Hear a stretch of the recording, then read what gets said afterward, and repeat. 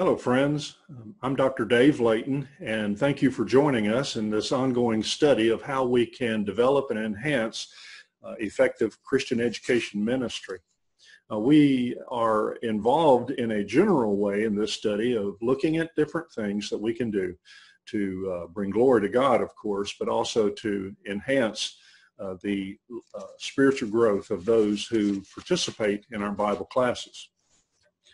In the first unit, we define Christian education as the totality of our efforts as we find out who Jesus was, what he did, what he continues to do, and then, of course, our response to that.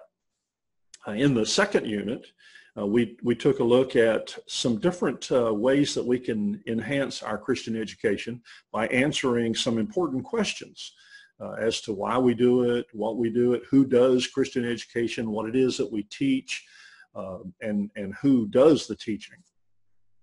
Now, in this particular lesson, we're going to look at some elements that help provide an effective Christian education program. Please understand these are general in nature, and in other classes, other presentations, we look in detail about some of these things. I certainly encourage you to study, to seek the ways in which you can improve this very important role we have of providing education and understanding to our learners.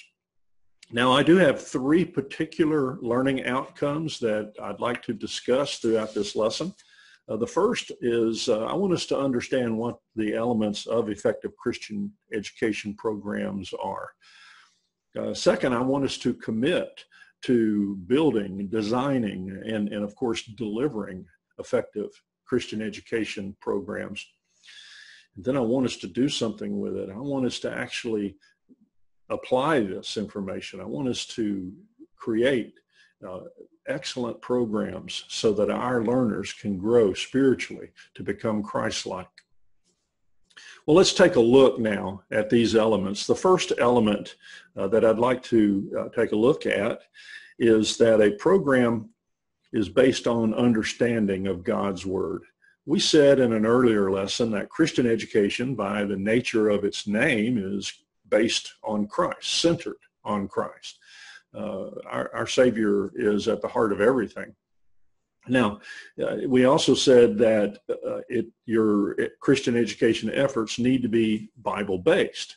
And so we're restating that. We have to gain an understanding of God's Word so that we can not only design our programs to be Bible-based, but to help others grow in their knowledge based on what Scriptures teaches us. All Christian education must start with programs that lead to knowledge of God's Word. Knowledge is the first level of learning and provides a starting place in which we're transformed, as Paul states, the renewing of our minds, and it's done initially by studying and learning God's Word. Now I use the word understanding and I use the word knowledge. Understanding is actually a little bit of a higher level. This is where we not only are aware of what God's Word says, but we begin to take it inside. We begin to internalize it and take ownership for it. And when we do that, it begins to transform us. So again, as we do that, we have to determine what must become known. And we focus on the purpose of our study on a variety of topics. Now, there's three basic areas that we need to focus on. The first is we have to determine, is the purpose of our study to evangelize, or is it to edify? And the third is to equip. Now, if the purpose is evangelism, well, that's a reaching out process, and that's teaching the basic elements of what our Lord teaches us, what Scriptures contain regarding our salvation. If the purpose is edification, this is the building up. The focus is on encouraging and helping others grow spiritually into maturity. This is also known as a discipling process, where we help each other grow into who God wants us to be. If the purpose is equipping, now we're starting to look at not just the application of it, but taking it out and sharing it with others. So this is more of a skill building focus, the skill on reaching out and teaching others about our salvation. So the answer to these three questions will obviously vary from person to person, even situation to situation. It really depends on where that person is in their spiritual maturity, perhaps their readiness to learn as well. Now, in reality, we should be ready to teach all three of these in our efforts to have a successful Christian education program. But we need to, again, consider what is the primary purpose of our classes and build our programs of study around those. Remember, we must consider where a person is in their intellectual development, their spiritual development, their willingness, their readiness to learn. It doesn't mean that we withhold information from God's Word, but we teach based on where a person is.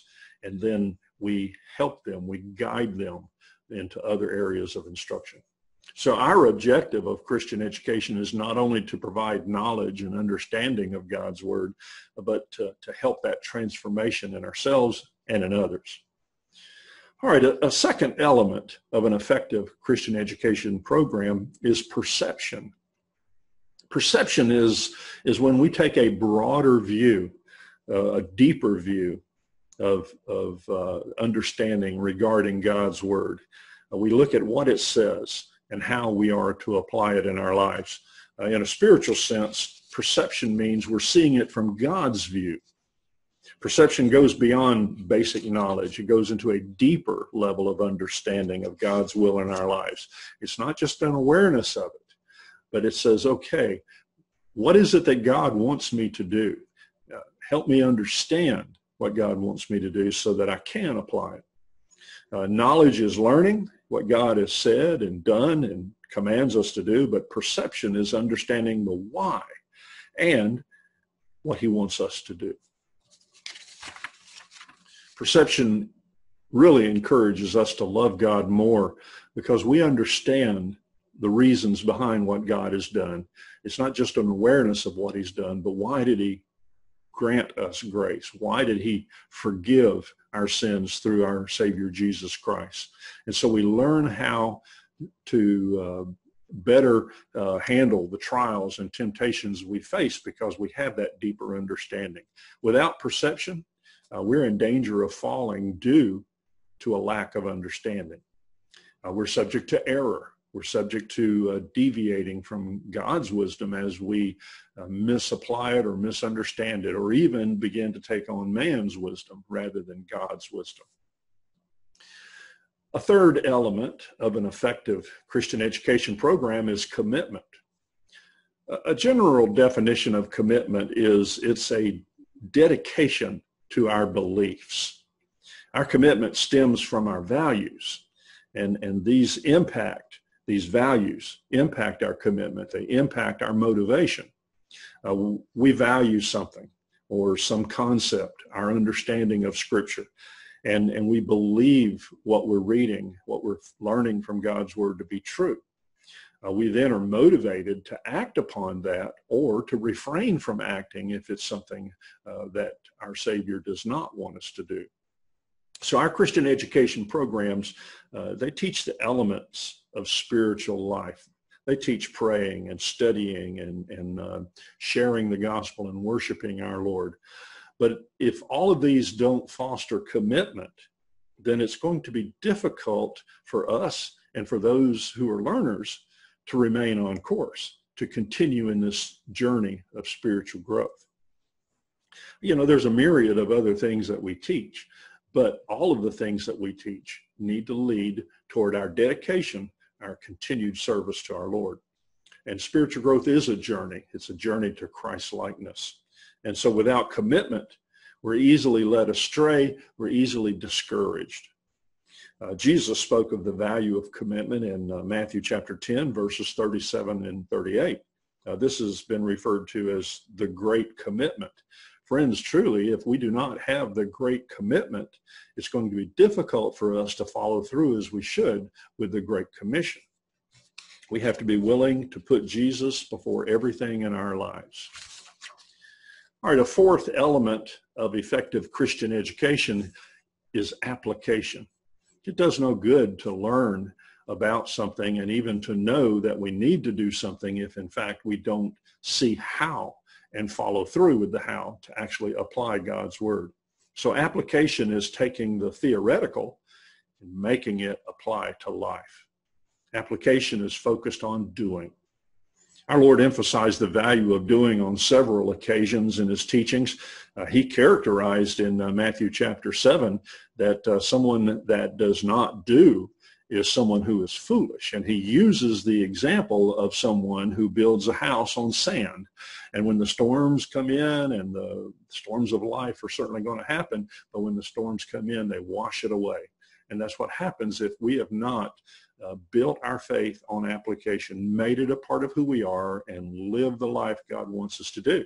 We will face storms in life.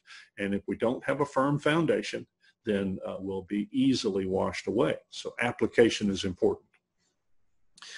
An effective Christian education program must include application for our Christian living. Well, let me summarize by talking about, again, the 4 elements that we look at that help us develop an effective Christian education program. We stated that these were understanding of God's word, knowledge of God's word, perception, commitment, and application.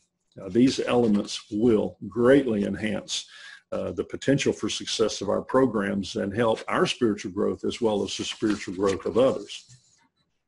Now, we stated in our introduction in this series of lessons that our Lord placed an incredible responsibility and opportunity, truly, regarding his graceful plan for man's reconciliation. We accomplish his will, this plan, through our Christian education ministry. We not only teach who Jesus was, but we teach what he did, what he does, continues to do, and then our response to that. But we also see how our relationship with God impacts every aspect of our lives. So the end result is that we grow spiritually into who God wants us to be. God wants us to be like Christ. And the more like Christ we become, the more spiritually mature we are. Now, again, it's not earning any greater level of salvation or earning salvation at all. It's our response to the love that God shows for us, our recognition of that love, and our dedication to him. Well, this concludes our introduction to developing and enhancing Christian education ministry. I thank you for your participation. And friends, in all things, we give God the glory. Thank you.